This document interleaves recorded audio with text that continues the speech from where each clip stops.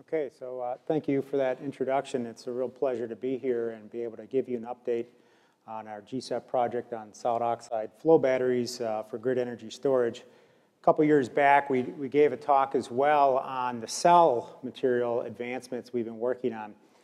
Today's talk, we're going to focus more on the system concepts that will hopefully enable the technology to move it forward.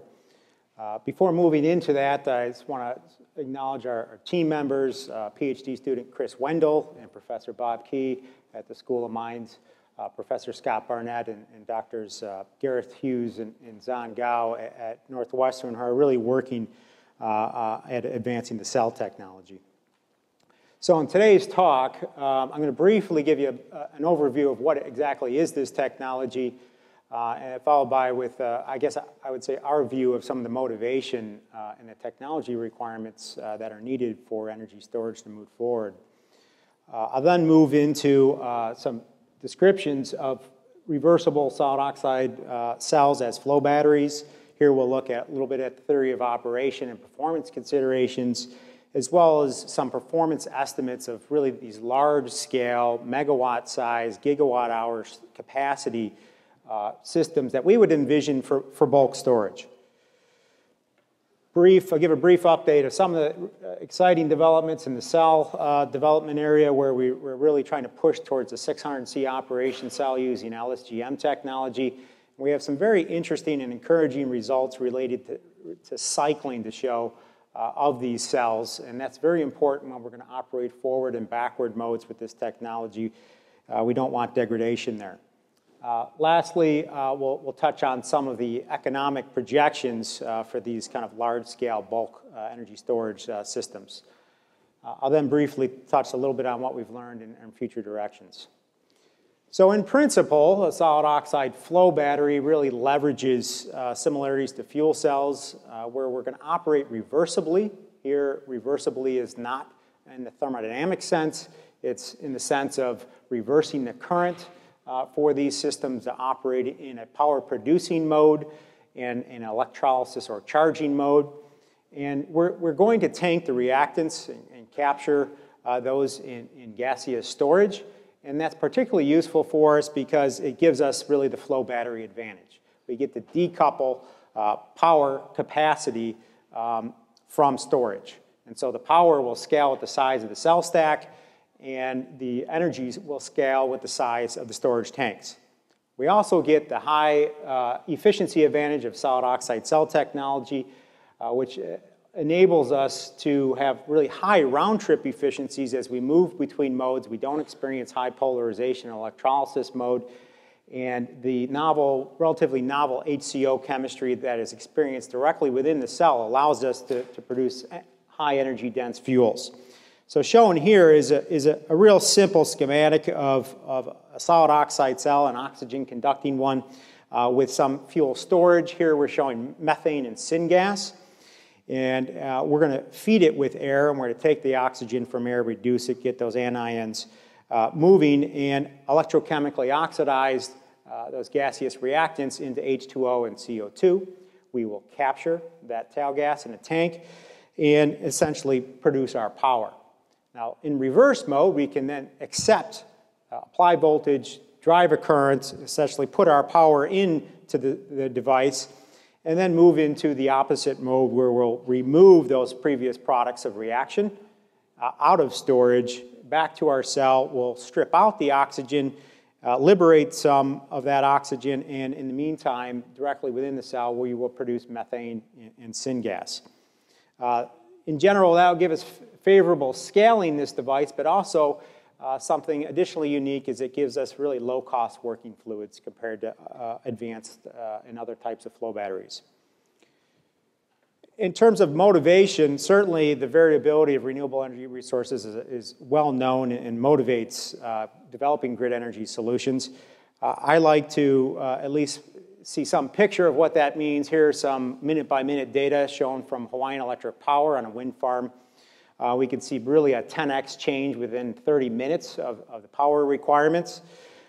And it's not just wind variability. If we look at developing activities and concentrating solar power and, of course, PV penetration, you've got power fall off in the evening hours as well that will need to be addressed to get high capacity factors. So currently, there is no battery technology that really serves. Most of our energy storage worldwide is predominantly pumped hydro.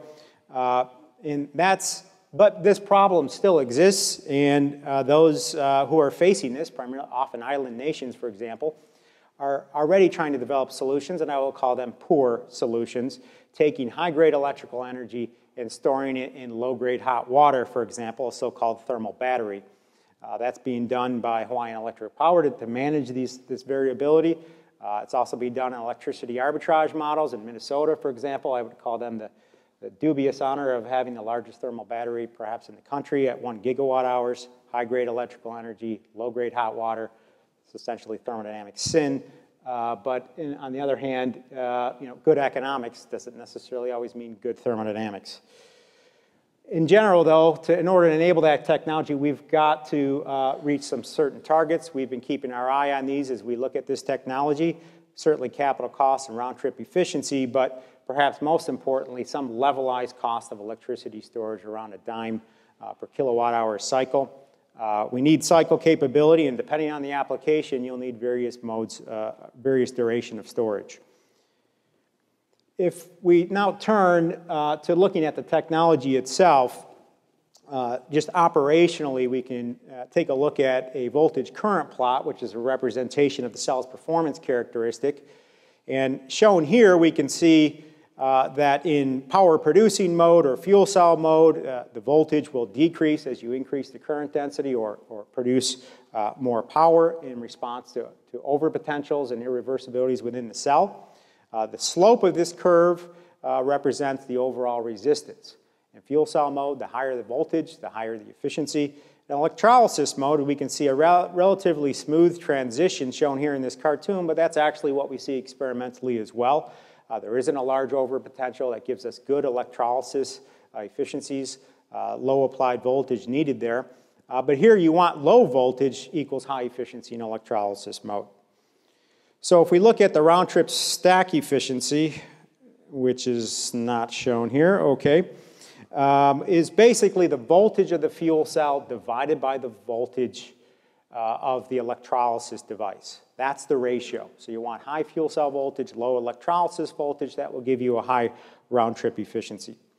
At the system level, we not only need to be mindful of the stack, but we're moving these reactants back and forth between the tank and the stack, and so there's an auxiliary power component that enters into this ratio.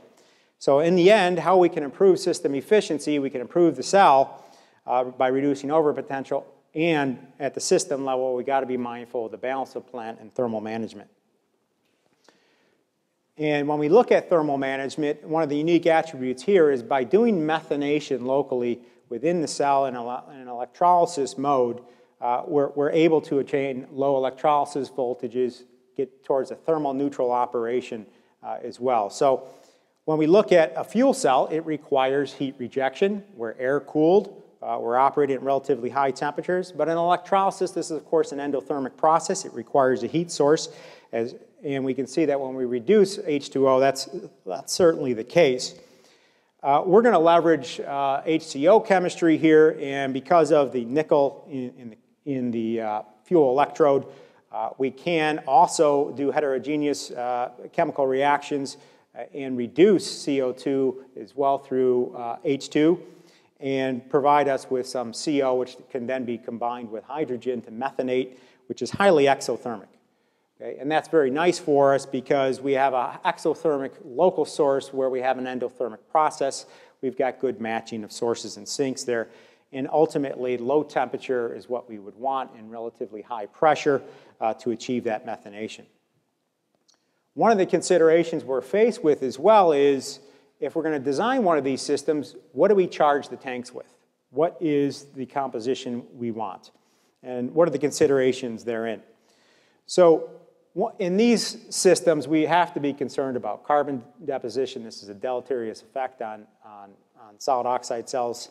and it degrades their performance rapidly should that happen. So shown here is, in the right, is essentially a compositional space used in a so-called Gibbs diagram or ternary diagram, where the shaded area above the red indicates the thermodynamically favorable region for carbon deposition to occur.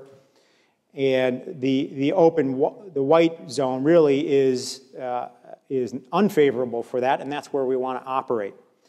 So in doing so, you can see the red dot up here is where we might start on a hydrogen-carbon ratio, oxygen ratio for fuel cell mode. As we oxidize the fuel, we'll move towards this fully oxidized region shown in the light blue. And we don't really want to be fully oxidized. In this system, we want to be not fully oxidized and not fully reduced. This is our operating window, if you will, to move back and forth. If we look at the bottom graph, we can see basically on the left-hand side equilibrium gas constitution on a molar basis. It's a wet basis shown here versus oxygen content. And we can basically move back and forth shown here, between 4 and 40% oxygen conversion, which will allow us to have fairly high storage capacity. We can produce methane in a 60-40 ratio with hydrogen here on a dry basis. And at this end of the cell, so basically as you produce in fuel cell mode, you'll see us reducing the CH4, producing H2O. These, of course, will be tanked for electrolysis mode. So one of the proposed applications we've been looking at is really bulk storage. In order to get there, we need very large tanks. And very large tanks can be realized with pressurized underground gaseous storage of our reactants, using salt caverns, for example, natural gas reservoirs, saline aquifers. And so this concept is actually being very seriously considered, particularly in Europe, in Germany. And we're looking in collaboration with the Danish Technical University at designing the so-called surface system, which will convert and store our reactants. Using survey data on natural gas reservoirs in Denmark, for example, we can estimate 500 gigawatt hours of storage would be available for one plant that has a 250 megawatt capacity. And the punchline here is, we'll get to this later, but in the end, these storage costs can reach 3 to 4 cents per kilowatt hour with storage durations of months. Which is particularly important. Germany in particular is very interested in month-long duration storage because of the low PV insulation and during the winter in particular. Because we produce methane, we find it really interesting that the technology is also suitable to support the so-called power-to-gas platforms that are very of increasing interest, particularly by Europe, in getting off of Russian natural gas and using renewable green electricity, if you will, to make SNG. This technology is perfectly applicable to that. In the end, though, we need this top surface system, and that involves systems integration and thermal management strategies in moving essentially between the caverns and the stack. And so just very briefly, we have to pressurize and preheat the reactants to get over to the stack. We can recover some of that energy from fuel cell exothermic operation to reduce our balance of plant parasitics. From the cavern, we'll take our CH4 preheated and expand it because it's operating at, say, 160 bar and the stack is at 20 bar. We'll recuperate some power and we'll introduce steam and use the tail gas, if you will, of that process to meet process heating needs before dumping it into the CO2 cavern. We'll get DC power out, and when we go to electrolysis mode, we basically reverse and store in the CO2 cavern, store in the CH4 caverns. Importantly, in order to make this viable, we want to use the same equipment. Okay, so that means they have to be sized and operated and designed such that that can be done. We also have to carefully manage water in these systems. We're going to knock it out and generate it because we can't really easily store it in these caverns and extract it. When we look at performance trades, clearly a key issue is what pressure and temperature should this stack be operated out. One of the things we like about this project is we got cell material development, we got systems aspects going on, and the two get to talk to each other, we can say from a systems view, I don't really need very low temperature, or I need a different pressure for you guys to focus on perhaps, depending on the application. So here we show a plot of round trip efficiency for the stack and the system. We'll just focus on that versus stack pressure. And we see an optima is here, and that optima basically is the interplay between the auxiliary power depending on what the stack pressure is. So if the stack pressure is relatively low, we can get net power out of our system in fuel cell mode, and that can offset our electrolysis pumping requirements. In the end, that interplay gives us an optimum of around 20 bar, which we like because that matches a lot of the high pressure turbine spools that are available that might be integrated with the system. Similar trades are present when we look at temperature and reactant utilization, and those optima are shown here.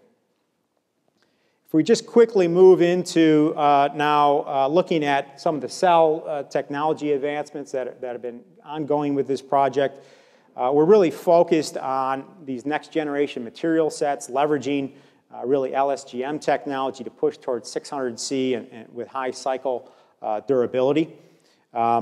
Briefly, here's an SEM image of the microstructure of one of the cells, and you can see the thick LSGM electrolyte layer, the dense layer that's right here. Overall, the sum of these layers is quite thin, but you can see here there is, on the air electrode, we have our gas diffusion support, it's LSF. We have a nickel infiltrated LSGM fuel electrode that allows us to get high current densities for high triple phase boundary area, if you will. This is on an SLT support, which gives it strength, and one of the unique pieces of this is the nanoparticle nickel infiltration in the fuel electrode. If we look at the performance characteristics, we can get high performance. High performance here demonstrates at a power density of 1.6 watts per square centimeter at 650 C. As far as we know, that's one of the records. It works in both modes very well. The area-specific resistance is 0.18. We've been targeting 0.2 ohms square centimeter for the system, and we've demonstrated that at really button cell level. We have to do better on the 600C polarization curve, if you will, that's getting slightly higher, and we still need better performance there. But most interestingly, I think one of the tests that we've been running is on cycle durability. We need to cycle these things forward and backward, and no one has really tested this kind of technology in this mode. So we've looked here at really 1 and 12-hour cycles. You can see a 30-minute operation on one mode, 30-minute operation on the other, switching back and forth between these modes for different cycle times. So here is a 1-hour show, but we've also done 12-hour cycles as well. So 6 hours in one mode, 6 hours in the other mode at different operating current densities. And what you'll notice here is on this light blue curve, if you're just operating electrolysis mode, you get fairly rapid degradation. But as we change into cyclic mode, we get reduced degradation as exhibited by the change in total resistance over time. And we've tested this for 1,000 hours. And as you can see, once you get below a certain threshold operating current density, the degradation mechanisms are turned off, essentially, or interrupted. And we find that that actually happens around 0.8 amps per square centimeter, which is at least twice as high, or about twice as high as we think is economically needed to develop the technology. So we're really encouraged by these results in particular. In the remaining minutes, I'd like to give you a little snapshot of the economics. When we first presented a couple years back, there were a lot of questions on that. We had no data. I can report some data on this at this time. And that's unfortunate. Okay, I'm in IBM PC, and these equations aren't showing up. But what I would say is, briefly, there's a simple calculation that basically takes it takes the investment cost and divides by the energy storage and the round trip efficiency and the number of cycles. And you get essentially a simple storage cost metric in cents per kilowatt hour. The challenge with this method is it assumes 100% capacity factor in doing so. In order to they'll perform this, we need to cost out the plant. So we've done some bottom-up plant costing using some of these parameter values here, briefly highlighted here. 250 megawatt rating. We've shown we can get higher round-trip efficiency, but we just put in 70% here. Mature life projections for solid oxide cell technology. Again, we're using costs from solid oxide fuel cells. They're very applicable here, but perhaps not exactly applicable depending on the cell material sets. The storage, there's a fair amount of good data here. We've been leveraging existing natural gas reservoir data from Lilletorp facility in Denmark, 120 million cubic meter natural gas reservoir facility. We make use of 70 million cubic meters of that. We need a 50 million cubic meter cushion gas to support the activity. And we've priced out that cost based on the existing cost that we know for that. And we've extrapolated for CO2 caverns. There, that's relatively unproven storage CO2. We've essentially taken the CH4 costs and more or less doubled them for the risk. In the end, we get a capital cost at this scale of around less than $1,100 per kilowatt.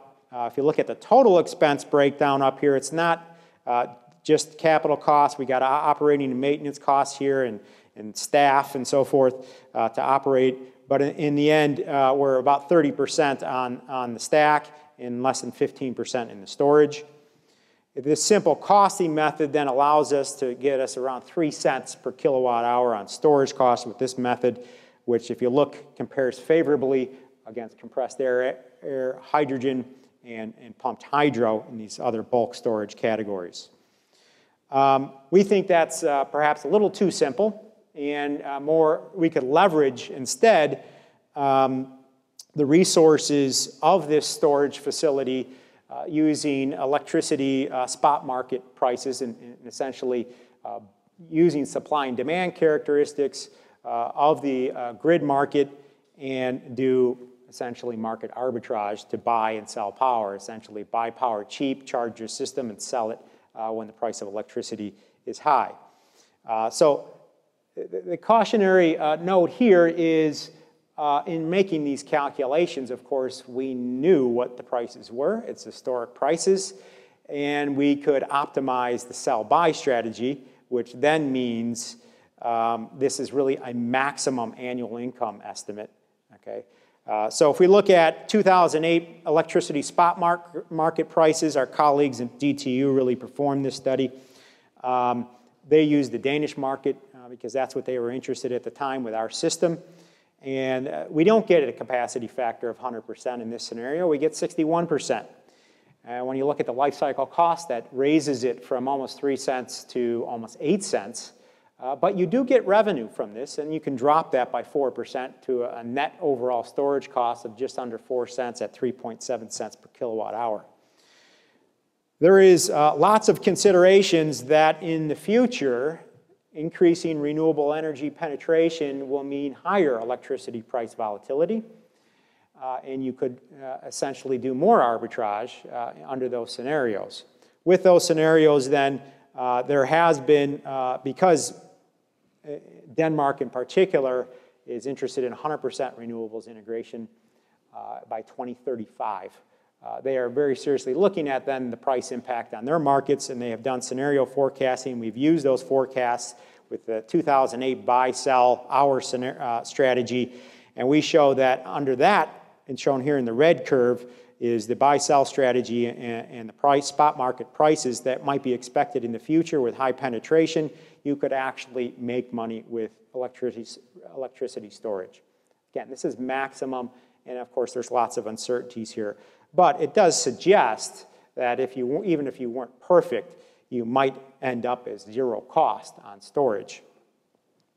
Okay, so to wrap up here, we see that there are a lot of markets that we could enter within this technology. Not only this so-called power gas platform, we can do bulk storage, and more recently within the project confines, we're turning now our attention to distributed scale storage that will compete with advanced flow batteries and sodium sulfur batteries in the kilowatt hour to low megawatt hour ranges. there's a lot of work that certainly needs to be done yet. We really need to push the envelope on the operating temperature further with the LSGM technology.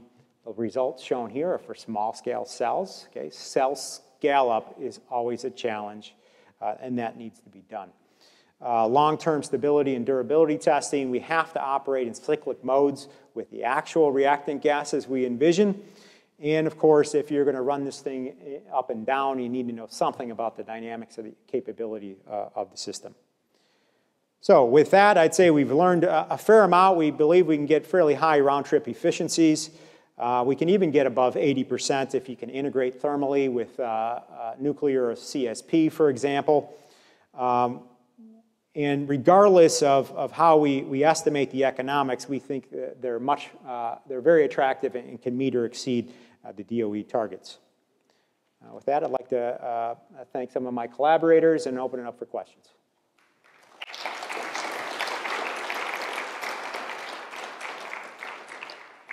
Questions for Rob? You can do the back first, so yeah, that's easier. Yeah, I have a question about if you guys have any problems with selectivity when you're running in electrolysis mode, converting the CO2 to methane. Do you have any issues with making C2s or products that you don't want? No, actually, the electrodes are catalytically active enough that they reach equilibrium rapidly without even pulling out oxygen. When we pull out oxygen, obviously, we'll drive the equilibrium forward. We make methane and CO and H2 as exactly as you might predict thermodynamically. Nice work, Rob. Can you hear me? Yeah. Nice work. Can you care about a comment about the coking problem and whether you see it more in the electrolysis mode than in the fuel cell mode? That's a good question because as you move from electrolysis mode, you're moving towards the coking boundary. Certainly one of the questions we have is, the thermodynamics analysis, is nice and it provides, insight and guidance on how to select conditions. But you really are dealing with local phenomena when you're flowing these reactant gases through the passages of the cell. And if you don't have a good distribution, you could have locally rich zones, so to speak, which could produce carbon deposition, which would degrade performance. So what's not so well known is what we would call the safety margin that would be required to push you away from that thermodynamic boundary. So what hydrogen and carbon ratio and what operating conditions would give you sufficient safety margin to not coke up. So that will be revealed more in the cell testing. As a part of this project, we built a pressurized rig at Northwestern, and they're going to be operating under syngas conditions at pressure and temperature, and that'll give us some better insight. Nevertheless, they're still fairly well-mixed conditions under the lab environment. So how important it is to lower the operating temperature of these devices, and what do you think is the main barrier in that direction of research, or how you think you can achieve that goal? Okay, so lowering the operating temperature really makes more sense. So at the large bulk scale, we don't think we need that lower temperature at this point. But when we start turning towards distributed scale systems, tens of kilowatts to hundreds of kilowatts or a megawatt, we think we basically, in order to keep the costs low, we want to strip out a lot of that BOP equipment that we can. So we think we can get relatively simple and elegant designs. However, we'd like to avoid pressurization in those situations as well. And so shown here, for example, is a round-trip efficiency versus stack temperature. We do have an expander included, but you can see that as we lower the stack temperature, we can get close to 78% round-trip efficiency at 600 C for one of these small-scale systems. And we really think we need, depending on whether or not you have the expander, you're going to be closer to 70% efficiency if you don't, but you really need the 600 C. The barriers are really the polarization resistances that are incurred. The resistances go up as you reduce temperature because the ionic conductivity of the cell goes down. One of the strategies could be to reduce the air electrode polarization resistance. We think there might be able to do that by doing more nanoparticle infiltration on that electrode, just like has been doing on the fuel electrode with nickel, except it might be done with Samaria, for example. One last question here. Quick question. You mentioned in your cost analysis that your stack probably should last for at least 5 years. So could you explore a little bit and say why you believe it will be as long as 5 years? Yeah, we don't know how long it will be. Right now, what we see is after 1,000 hours in these small-scale cell tests, virtually no degradation. The challenge is, of course, we have to operate on the carbonaceous fuel feedstocks we envision, and that hasn't been done over hours. The cycling doesn't seem at this point, okay, it seems like it does have promise. Other solid oxide cell technology has been demonstrated well past 20,000 hours.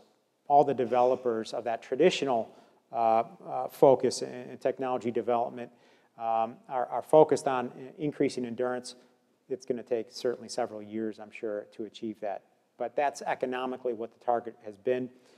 Some cells, like old Siemens tubular cells, they lasted 70,000 hours. But we think 40,000 is where you're going to have to start to enter the marketplace. That's real consistent with fuel cell technology. Okay, let's thank